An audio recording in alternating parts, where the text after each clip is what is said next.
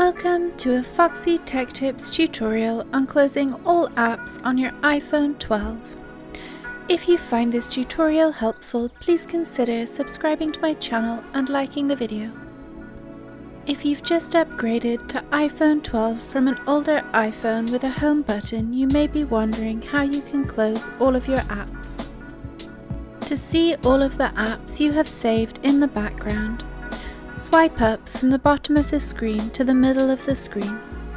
You will feel a gentle vibration and all of your recent apps will appear. You can scroll through them by swiping right and left. To close an app, swipe up on it and then let go.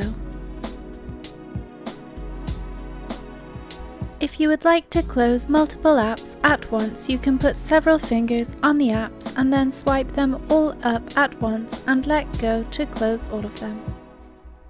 And that draws an end to this tutorial. Please like the video if you found it helpful and subscribe to Foxy Tech Tips for more iPhone 12 tips and tricks.